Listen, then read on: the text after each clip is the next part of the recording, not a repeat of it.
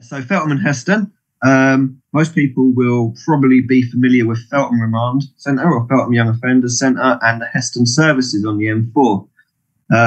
We've got a lot more to offer than that. So it's a very, very multicultural society. We have some great restaurants, obviously, due to the fact that we have such a kind of melting pot of people from everywhere. We have a lot of history. We have actually, was London's first airport was here. We had Zeppelins landing here back in those days. We now have on the site where the Spitfires used to be made, some of the Spitfire parts. We have the largest Bollywood cinema outside of India. And we have, like I say, it's a real mix. So we have an old house that we were trying to save. It's like 200 years old. Just going to rack and ruin, Hanworth Park House. There's a lot of people involved in that. But yeah, it's actually quite a nice place to live.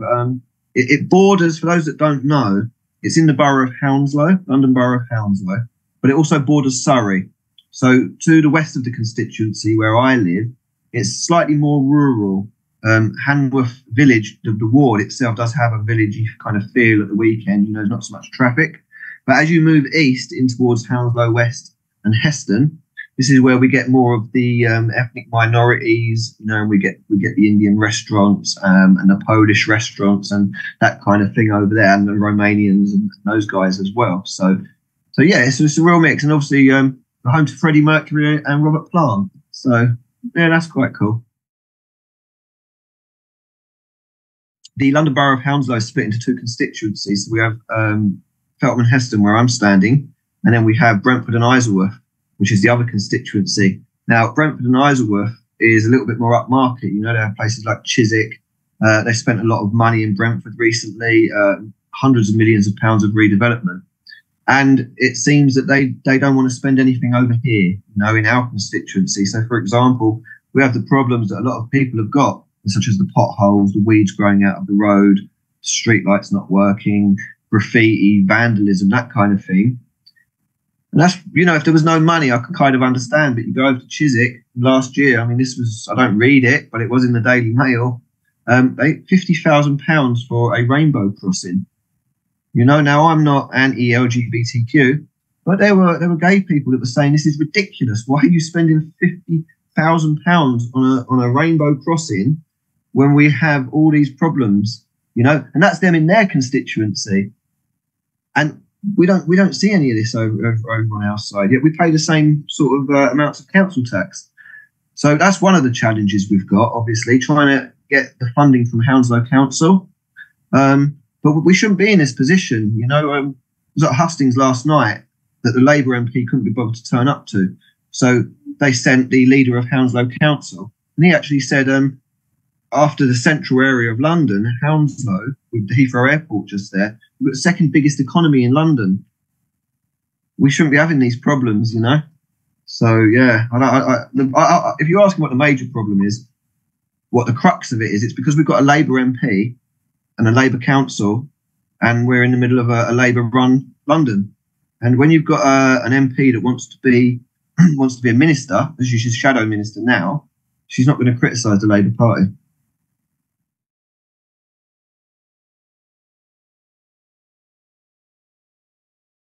Yeah, so the Labour candidate, and I'm going to have to be careful here because it was very widely known that she was living in a £10 million house in Chelsea, on a road called the Vale. She's married to a very, very successful multi-millionaire investment banking guy. But she's insisting on all of her literature that coming through the door that she lives in Heston. So either she's lying or I am very much mistaken, and so are all the newspapers. Because if you Google Seema Malhotra, Chelsea, at least a couple of years ago, she was living in this house. So I wouldn't have thought she would move from a £10 million house back to Heston for no apparent reason. But there you go. So that's the Labour one.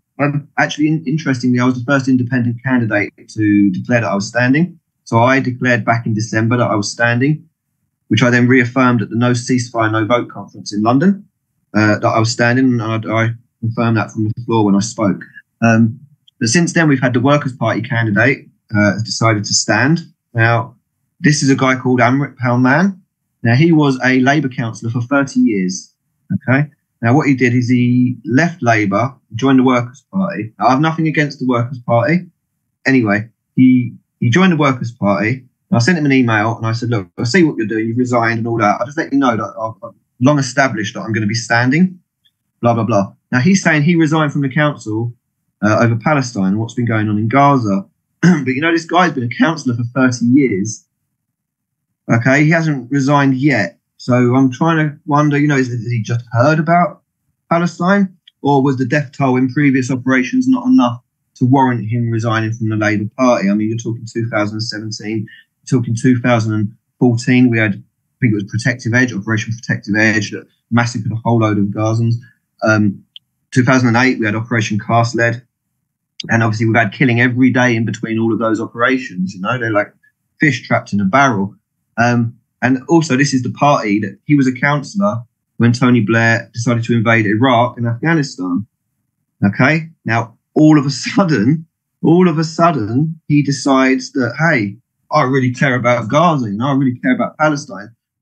I'm going to resign from Labour. Probably more like it was a guy, you know, I'd say a rat, but a guy leaving a sinking ship. Yeah, fleeing a sinking ship is what I'm probably thinking is happening here, because could have resigned at any time. The NACP has been going on for over 70 years. You've been a councillor for 30 of those years. Yeah, so then we have, he lives in Southall, so he doesn't actually live in our constituency either, along with Labour MP. The Conservative MP, she is a GP, and again, she does not live in our area. She lives in Harlington, which is like 2 constituencies over. The Liberal Democrat, although he claims to live in the Hanworth area, which is where I live in the constituency, he actually lives across the border in the London Borough of Richmond upon Thames in a little place called Hampton, which is a little bit deceptive of him to be saying he lives in the Hanworth area, because that's kind of like, I don't know, that's kind of like looking at the solar system and saying that the moon is in the Earth's area, right? Yeah, it's not on Earth, but it's in the Earth's area. So that's a little bit deceptive of that guy. And I'll be honest with you, he is a career politician. I have an email from him. He asked me to step down, step aside, help him, even though he acknowledges he's got no chance of winning. So he knows he's not going to win, but he would like me to step aside. And the reason is because if he gets a lot of votes, and this is what I've got an email, I can see the emails here. If he gets a lot of votes, the Lib Dems might put him in a better place next time. And if he does good there, then potentially the third time they might put him somewhere where he can win. Now, if that's not a career politician, I don't know what is. So obviously I've told him where to go. I'm not going to stand aside. Why would I? Why would you ask someone to stand aside when you know you've got no chance of winning? The Reform candidate, Pradeep Singh, he lives in Reading. And for those that don't know the UK or particularly don't know the country, Reading's down like a motorway, right? Like a freeway, about 30 miles away. There are so many constituencies in between my constituency and where the Reform candidate's coming from. So again, I would question anybody's motives that is not standing in their own constituency. Now, I think it should be a law. I think you should have to live where you're standing, right? So the reason I'm standing is because I care about my community. I care about the world and the country as well, right? But I care about my community, and this is why I'm standing here. I haven't chosen to stand somewhere else. Why are these guys not standing in their community? Now, you know, I've explained a little bit about Feltham and Heston, right? And it must sound great, right? Because it is a really cool place. I love Feltham and Heston. But I'm not so beguiled as to think that we are so great that these people from really far away want to come here and represent us just because we're just such lovely people, you know? That's not what they're doing. They're career politicians. We have another independent candidate standing called Abdul Majid Trambu. Now, again, I don't want to make accusations, but it seems very strange to me that I declared in December I'm a long-term Palestine activist. You know, I've taken part in a lot of activism. I've occupied buildings, arranged protest vigils, demonstrations. We've done massive banner drops. We've done a lot of stuff online. I'm very well known for supporting Palestine. And, you know, I'm going to kind of need that vote if we're going to win here and we're going to beat Labour, okay? And it seems very strange that a week before the nominations closed, this guy decides to announce that he's standing. Now, He's standing purely on Gaza. He's got no other policies whatsoever. That strikes me as a little bit weird, because you know you're not going to win just on that one policy, but you would take a lot of votes away from a candidate that's already declared that they're standing and already has a proven history and track record of supporting Palestine. So that just strikes me as really weird. It's possibly just been put up by Labour, but you know, I can't say one way or the other. That's just what I believe would make sense for them to do. Yeah, and then we have another guy standing as a candidate. There's actually 10 candidates, believe it or not, standing here. It's like more than a by-election. It's like a whole circus going on. We have another guy standing. He's a white English guy. Don't know him. Ian Brown. And then we have another lady standing. Muslim lady, Miss Chowdhury. She's done absolutely no campaigning. She's got no leaflets. No one's ever heard of her. She announced on the day that the nominations closed that she would also be standing as an independent. So yeah, I don't know why these independents are standing when they're not actually doing any real work. It's kind of a little bit bizarre. So it does lead me to be a little bit paranoid as to the motives for these guys standing, you know. But yeah, anyway, that's the rundown of our candidates. Oh, wrong side. Look. Same difference. They're supposed to be the opposition. What are they opposing? They've opposed nothing. It's like, you know, that their policies are almost identical now to the Conservatives. There was a guy, I believe his name is Ian Caldwell. I might be wrong. He was a big Tory donor. And he said today, I saw it on social media, he gave an interview and he said, now that Starmer has removed all of the left from the party, I can now endorse them. That's what he said, you know. And if you look, it's not just him. There are a lot of Tory donors that have now switched to Labour. And for anyone who knows, it's usually the donors, the lobbyists that control what the policy ends up being. So, yeah. I mean, I was in Labour. I was in the Labour Party until just after Keir Starmer took over. I mean, I saw what was coming. A lot of us saw what was coming. There was people tearing up their membership cards and sending them back. And I would just wonder why. I just can't get my head around why people are still in the party. You know, it's just like, oh, well, maybe they're hoping something will change. And I mean, it's just being, I don't want to disrespect anyone, but it's a little bit naive, you know. It's you need a party. If you're going to have a party, you need to have a party that can't be changed. It needs to be written into the Constitution that the party will always stand for everything that was in their very first manifesto forever. And that needs to be written into the Constitution to stop any party from being changed in the future. The guy that started Labour, Keir Hardie, who ironically Keir Starmer's named after, Keir Hardie, who started the Labour Party, would not recognise the Labour Party that exists today. And I think it's a real shame that, you know, these parties get started with all the best intentions and then they can be taken over and changed. So, which is obviously what's happened with the Labour Party.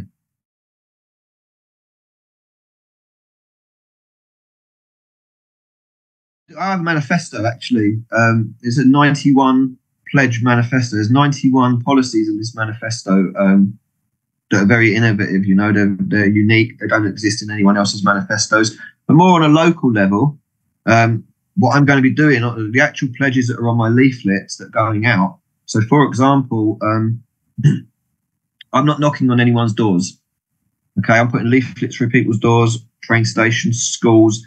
Everyone's getting one leaflet off me through the Royal Mail free mail shop service. So I've had over 60,000 leaflets printed and will be delivered.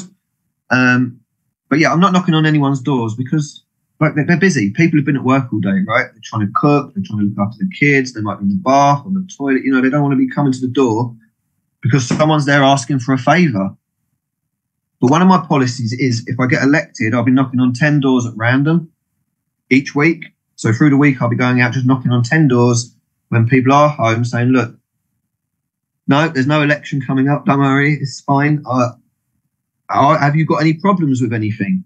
You know, is there anything you need to be done? Because You don't see them. When was the last time your MP knocked on your door, or someone from their party or any party, without asking for something? You know, it's absolutely ridiculous. One of my other policies is that, so I work as a heavy goods driver, and I'm quite lucky. I have no qualifications. I left school. I was in care for most of my life. I left school with no qualifications. I'm quite lucky to have a very well-paid job driving trucks.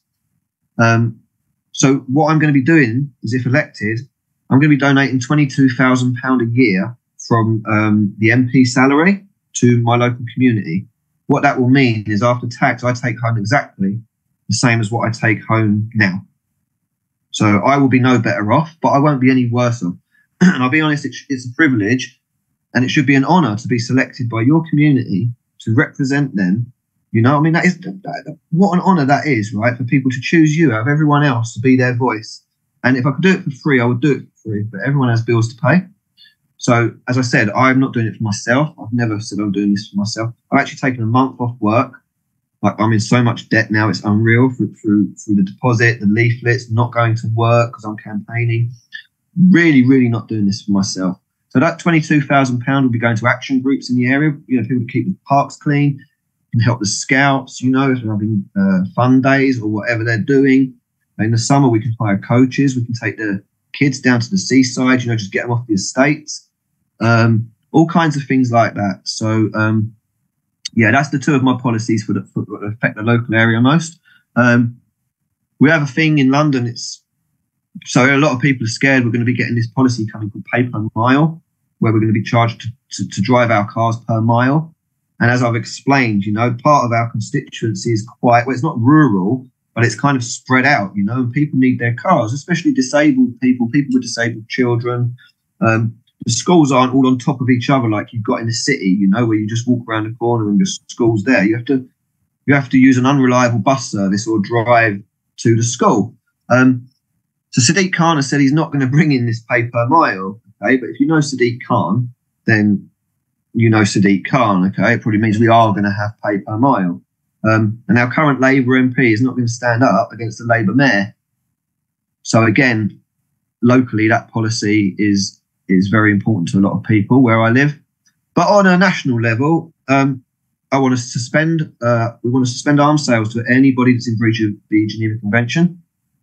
I want there to be a bill that prohibits people from working or doing business with companies that are in occupied territories. I want to see an inquiry led by the British Crown Prosecution Service into aiding and abetting of war crimes by British ministers, British officials, and the board members of arms companies who know that these weapons are being used to indiscriminately murder children, women and men, but yet they're still sending these weapons out. So that's what I would like to see on that front. And the recognition of Palestine. So back in, I think it was 2014 or 15, we had a vote to recognise Palestine. And I and a lot of people worked very hard on that, building email databases so people could email their MPs and urge them to vote to recognise Palestine. So that's already been voted for by the British Parliament. We've already voted to do that. The local economy is very much based on Heathrow Airport. So obviously there are a lot of people that are against the expansion of Heathrow Airport. There's a lot of people that are in favour of it. So they were looking to build a third runway a few years ago. That was shelved because of COVID. Heathrow employs like 90,000 people in this area, and I believe they're the country's biggest private employer. Obviously, the problem that you've got with that is the emissions, you know, and I live under the flight path. We're very lucky today that they're not actually flying over, because it does, you know, I'd have to have all the windows shut and you would still hear it. But yeah, we do have a problem with jobs, you know, and we've got a lot of kids that are leaving school and there's no other opportunities for them. You know, I don't understand why, when we've got such big employers. And then there are other people employed indirectly, of course, by the airport. So employment. We also have terrible roads. The roads around here are absolutely disgusting, as I explained before. It's just a general degradation. You know, we've got so much vandalism, graffiti going on, and what that does is that drags the children's aspirations down, because they believe that they're from somewhere where they should act a certain way. You know, they're from kind of like a rundown area, and there's no hope for them. Whereas if you bring a child up in an area that's more leafy and clean and everything's kept well, they have higher aspirations. It's a proven, you know, they've done this. It's a scientific thing. You know, they've carried out research, and yeah, it's not just your parents or your money or whatever. When you grow up in an area that's nicer and it's not just all concrete and graffiti and everything, you kind of identify as something like, you know what I mean? It's like you identify, you can achieve more. You identify with people that you see that achieve more, as opposed to people that you've seen on TV that are kind of in gangs, hanging around in a place that looks like your rundown area, you know? So yeah, a lot of the council just abandoned us. You know, every answer I give you is probably going to be based on the fact that Hounslow Council just don't care. It's as simple as that, you know? It's a very, very, very, very safe Labour seat in terms of councils. Councils have got, it's only over in Chiswick and that, where they have some Conservative councillors. It's probably the reason why they're spending more over there, because they're trying to court the vote from over that side, from the Conservatives. Over here, they know that people are going to vote Labour. But things are changing. You know, 2 years ago, we got our first, don't want to sound too happy about this, we actually got a Conservative councillor elected here for the first time ever. You know, in this side of the borough, this side of the constituency, we've elected, well, I didn't, but yeah, people that live near me, they've elected a Conservative councillor, because this is how sick they are of Labour. And again, so I'm hoping this is going to replicate through to the general election now, because we know that 2 years ago they were sick of Labour and they've elected a Conservative councillor for the first time ever. Well, they need to elect someone who's not a Labour MP, someone that can put pressure on the council, someone that wants to put pressure on the council, someone that doesn't mind going to the press and saying, look, this is what's happening here, someone that doesn't mind making full-on proper complaints to the local government ombudsman. You know, people that don't mind standing up in Parliament, in the House of Commons, and saying Hounslow Council is neglecting its residents, you know, blah, blah, this is the problem here, this is that, this is that. Labour are terrible, Labour are rubbish. Because Seema Malhotra, the Labour MP, is never going to stand up in the House of Commons and go, this Labour council is disgusting. So, yeah, I mean, if people really in the Feltham and Heston area want to help improve their area, they should do one thing for two reasons. They should vote for me. One, because I'm not Labour and I will stand up for them. And two, because I live here. And this is where my family live. It's where I've grown up. It's where my daughter lives. And hopefully one day my grandchildren will live. And I have a vested interest in making sure that this community is as great and as nice as it can be, you know, and that everyone gets on and we have a cohesive society where everyone enjoys each other's company. We don't have any tensions, you know, and it just looks nice. And we've got nice trees and foliage rather than concrete everywhere. And, you know, if I live here, it's clear that I want to improve my area, even if I'm selfish. Let's imagine I'm really selfish, okay, and I want to improve the area because I live here. Okay, anyone else that lives here is also going to benefit from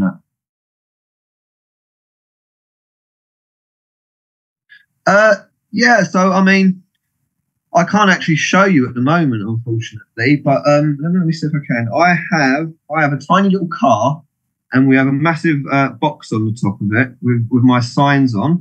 I don't know if I can show you that. So this is my battle bus. I don't know if you can see that. So I drive that around, and I have a few campaign songs that we're playing out. So one of them is "Take a Chance on Me" by ABBA. One of them is "I'll Be There for You," the theme tune to Friends.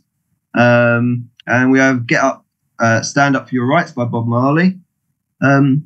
Yeah, so this basically, they're advertising on hoardings and stuff like that. They want £1,700 to advertise at Feltham Station for the week, for election week, on every hoarding in Feltham train station. But you could park your car there. You could park that car there for a month for £132. It's a no-brainer, right? Who's not smart enough to be an MP? And then when they put their ones down the road, I can go and park in front of them. But yeah, the main reason that my campaign is different to everybody else's, I guess, is just simply because I'm not a politician. Yeah, they're all going after the same thing. They all want careers. You know, I'm a 49-year-old lorry driver. Okay, putting on my CV that I stood as a parliamentary candidate in UK elections does nothing for me. Yeah, if I go for a job as a lorry driver, which I've been doing for 22 years, and I go, oh look, I stood as an MP, they go, well, so what? That's completely irrelevant to this industry, you know. So that's why I'm different, because I'm possibly the only person that's not standing for myself.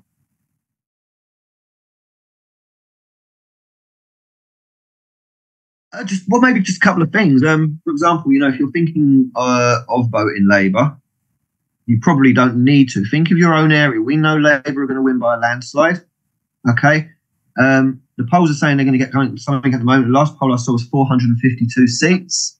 You could get, on that basis, you could get 100 independents elected and the Tories still wouldn't win. You know, you could get 150 elected and the Tories wouldn't win and Labour wouldn't win. You know, based on those figures that are out in the polling. And I would question why people would want to vote Labour anyway, and why you would want to vote for Labour just to get the Conservatives out. I mean, don't forget, we voted in Labour. We voted in the Conservatives in 2010 to get rid of Labour. And we voted Labour in 1997 to get rid of the Conservatives. And we voted the Conservatives in 1979 to get rid of, guess who? Labour. And this has been going on for like 100 years, right? And you get Labour saying, oh, the Tories this, the Tories that, the country's wrecked, blah, blah, blah. I'm sorry, but you have been in government, and when you haven't been the government, you have been the official opposition over 100 years. Okay, now we all know that this country is broken. Okay, every single part of this country is broken. And the reason that every single part of this country is broken is because the part of it that's supposed to stop things from getting broken, is supposed to repair things when they are broken, is broken itself. Okay, and that is the government. Yeah, and the reason it is because it's become this gravy train. It's become a place where people go to improve their own careers. You know, years back, the idea of democracy was that every person from across the land would pick one person and send them down to speak on their behalf. You know, and now, like I've said to you earlier, a lot of the candidates aren't even from this area. You know, they're just doing it for themselves. And the greatest thing would be, right, is if we wake up on the 5th of July and we find out that Parliament is actually filled with the people that it was intended to be filled with, okay, people that are there to represent their communities. What an amazing thing that would be, okay? And they trick us. They trick us, Ed, man. They trick us, right? They perform this charade, this good cop, bad cop, two-party routine, okay? Like, you've got to vote for me because the other guy's really nasty, yeah? It's the same puppeteers operating these puppets. You've got a red puppet and a blue puppet, and it's the same people with their hands up there inside the puppets, right? You know? Why are you voting for Keir Starmer? They're the same, right? Replacing Rishi Sunak with Keir Starmer is the same as changing your tie when you've shut your pants. Okay?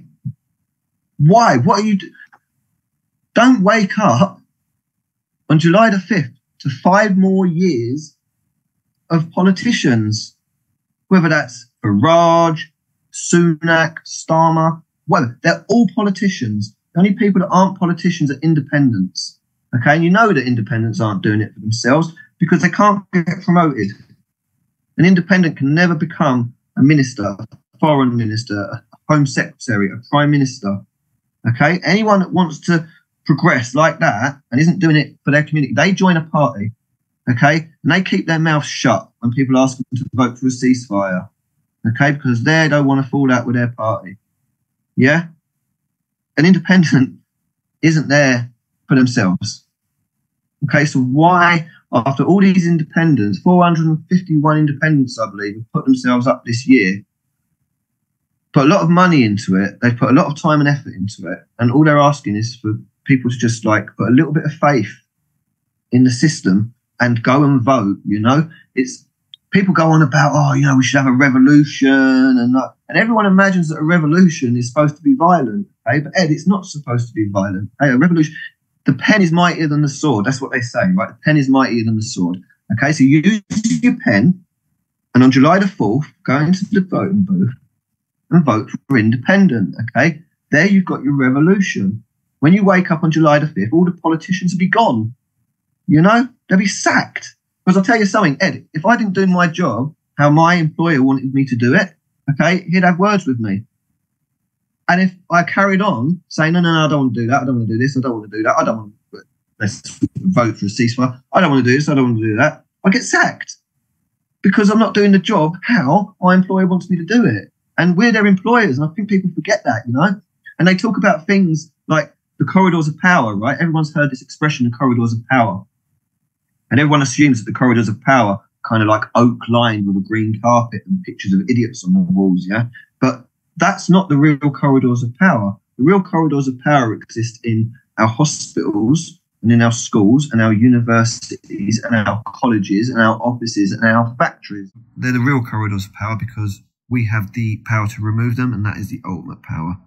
So go out on July the 5th, vote independent, and let's just get rid of these people forever. They can go and get a normal job. They can go and drive buses or something like that. I don't know. They can drive my lorry. Make me the MP and they can go and drive my lorry.